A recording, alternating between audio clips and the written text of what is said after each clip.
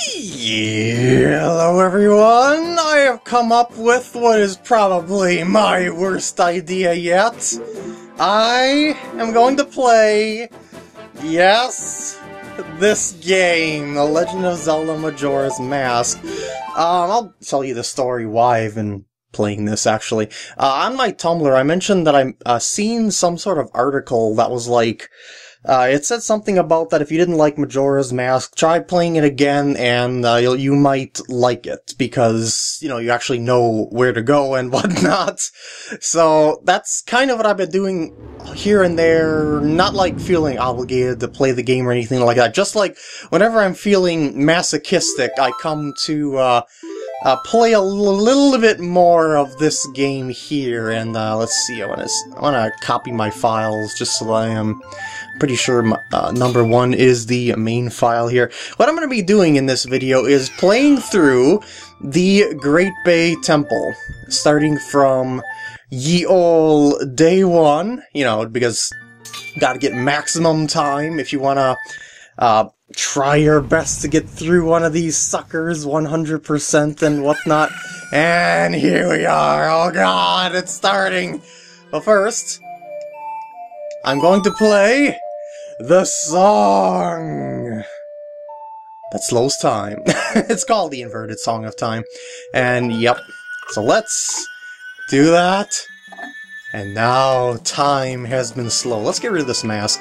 Oh wait, hold on a sec. I should, because I restarted the days, I of course have to get my supplies back, because that's just how Majora's Mask works. See, every time you reset the days, you lose all of your collection of stuff.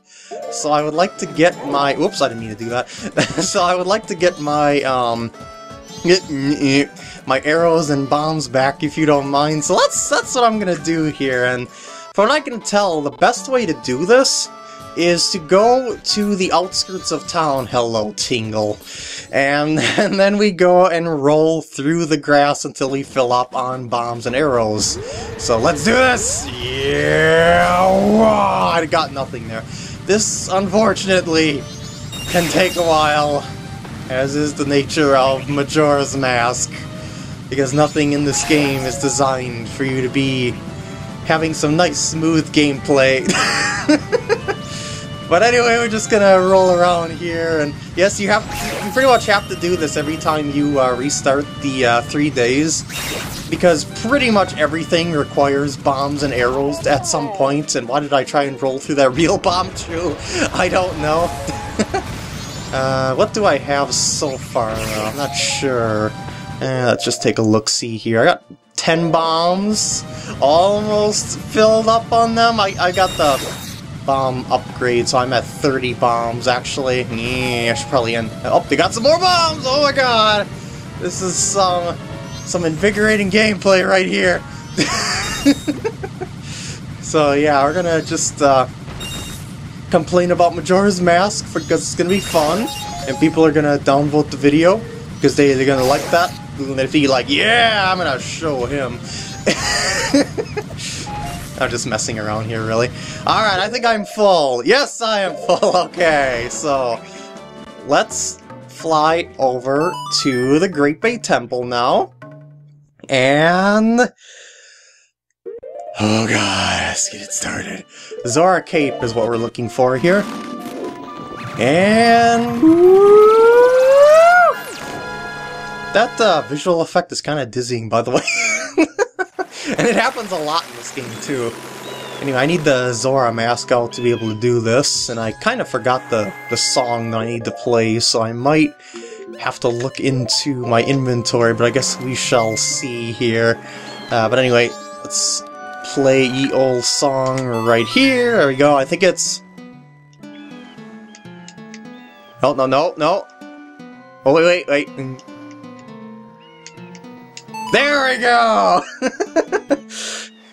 I remember the combination. And yeah, you do have to be in Zora form to get the reaction out of her. Well, I should say get the reaction out of the turtle more than anything. And there we go. The open seas of Great Bay have need of your might. Quickly, climb onto my back. Okay, because we're on a frickin' time limit. So I'm gonna go and grab my hook shot, which is actually more like a long shot if you think about it, compared to the length of the hook shot in the original Ocarina of Time. Yeah, sometimes it's tricky to hit these trees because they're slightly swaying, and you sometimes miss them even if the target cursor is directly over it. Anyway, Great Bay Temple, here we are. You can see it's in the shape of a fish. Yes, makes a lot of sense.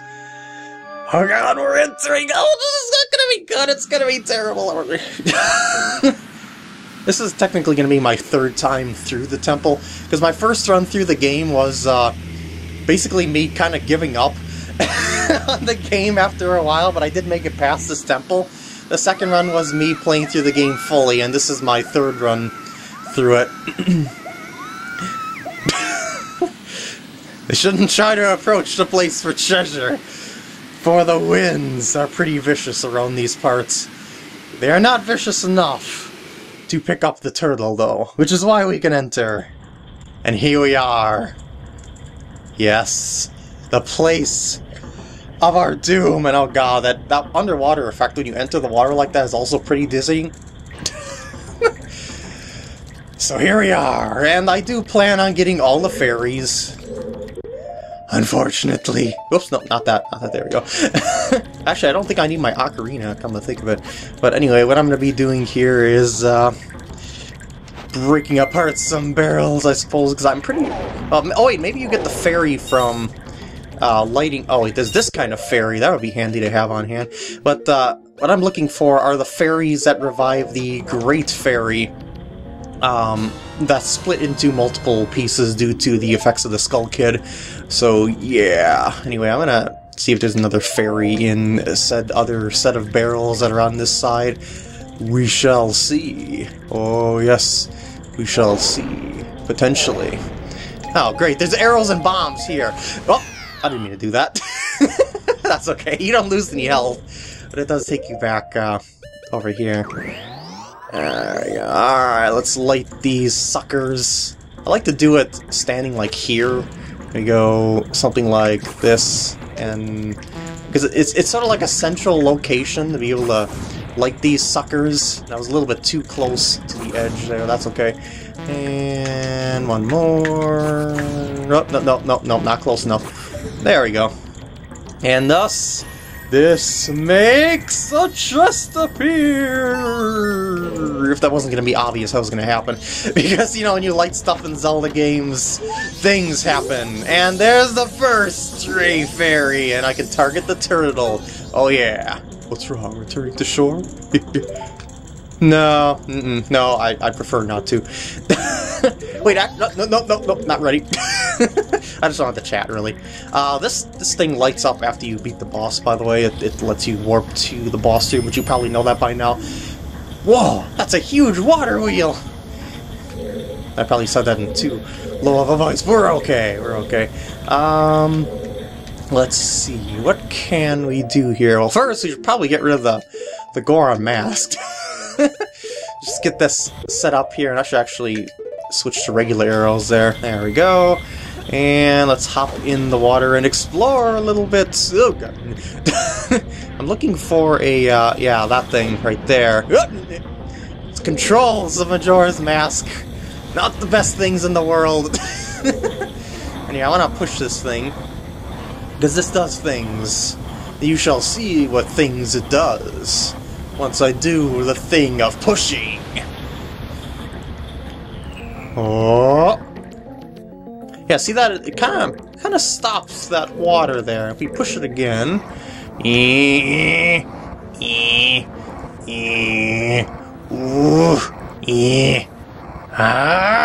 so slow. And as you can tell, it turns it back on. But what that does is it actually does something.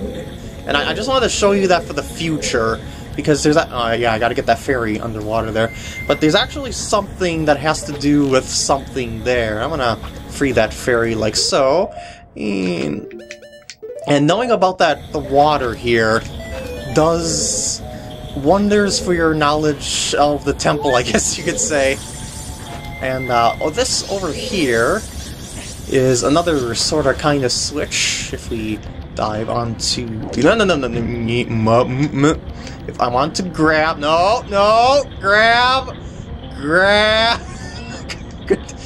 grab, People wonder why Majora's Mask bugs me.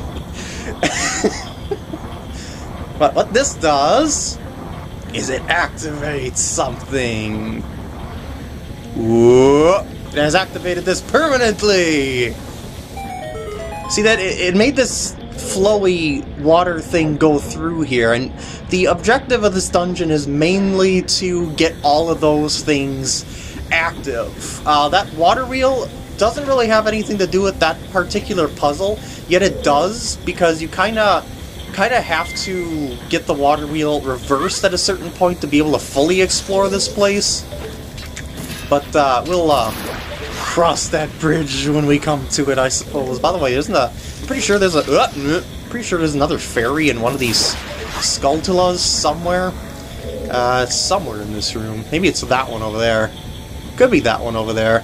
Maybe I'll go over there just before I move on, because I'm pretty sure there is another fairy in this room via the Skulltulas. Oh, come on, get back here! I only have 3 days! And those 3 days are only like 2 hours, 2.5 hours or something like that when you triple it with the Song of Inverted Time. There we go, and plop on there. Now, let's see if we can get across there without being knocked over the edge by the Skulltula. That didn't work out very well.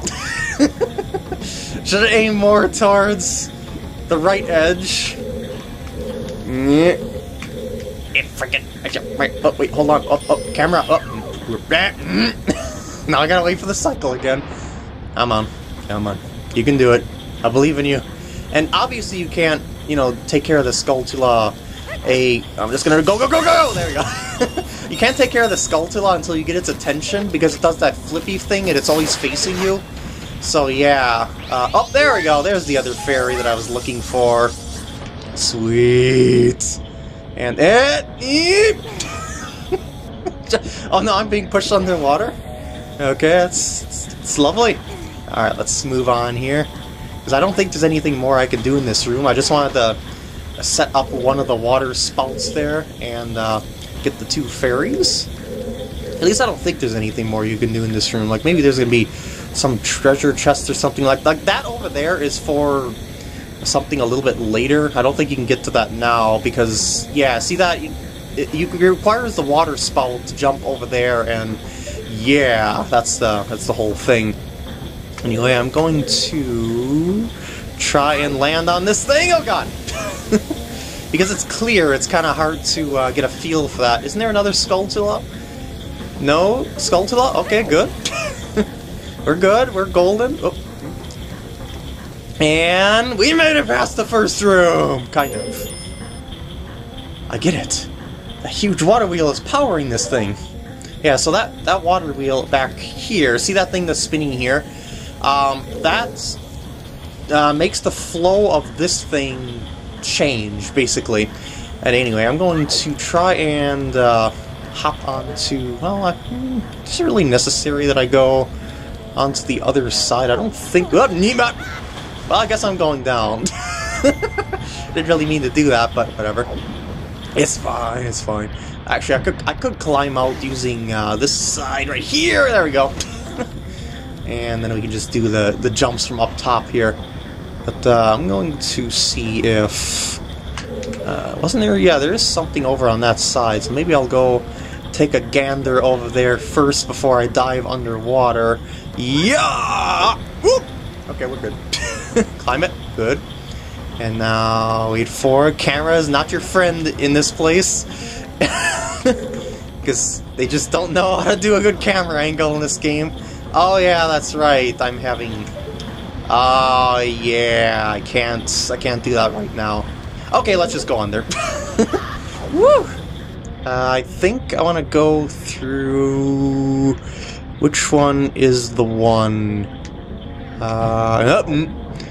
This... No? Hold on, Can I go like... No! Forgot which way I need to go. I'm gonna try this way. I'm gonna eventually go through all the places anyway, though. Oh yeah, this is the one I'm looking for. Careful of the skullfish. They are your main nemesis in these waters. In fact, they're not the only kinds of enemies you see in the water, for the most part, aside from, what's the name of those hands? Oh, I need the Deku scrub. I forgot the name offhand. I'll scan it with Tattle. What I need to do here is go... I was a little off on my angle there, but that's okay, we're good. And this gives us the dungeon map, if I recall correctly! Yeah! Woo! Alright. I'm already at, like, 15 minutes this part. Maybe I'll go a little longer. I don't think I can get up there just yet. So, let's dive! And use the shield on more fish! Where are they anyway? They should be coming any minute. Oh, okay. I want to turn to the side, but you can't do that when you're dropping. Here we go. These are the hands that I'm thinking of. What's their name? Tattle, what's their name? Dexy hand. Okay. So anyway, I gotta clear these bad boys out. And I'm gonna clear the other one out. That's why I dropped down here. I suppose I could have used my shield as well. That would have worked just as well. But, I don't know. I just want to kind of conserve my magic power, I guess. Alright, let's surface. And swim like a fish. Woo!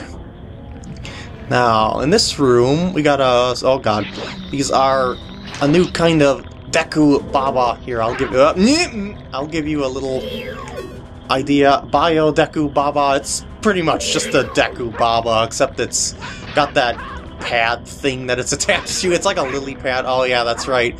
Because you're in such a tight area, you can't Z-target stuff, so you gotta oh yeah, that's right. I didn't kill you off. How could I have forgotten about you? Yeah, when you cut them off like that, they're still alive, so you gotta aim for their head, and I was kind of being a derp-a-derp there. But yeah, and because the corridors are so tight around here, it's not the easiest thing to swim around in this place. So yeah, and if you go on this, like so, you can actually go across these lily pads over to the side if you're careful enough. Don't fall off the edge, because for some reason, if you are... Oh Jesus, I didn't kill it. I didn't kill it! Oh god! She's just gonna try and evade it? Okay, there we go. And if I kill all the critters here, I'll get a prize up on this ledge. And there we go. Wah! Open Sesame, it's a fairy! Oh yeah. Okay, I'm not that pleased to find it. But I guess I am sorta, because I do want to 100% this dungeon. But, yeah. I think I'm going to end off the part here. I hope you enjoyed, and I'll see you in the next part.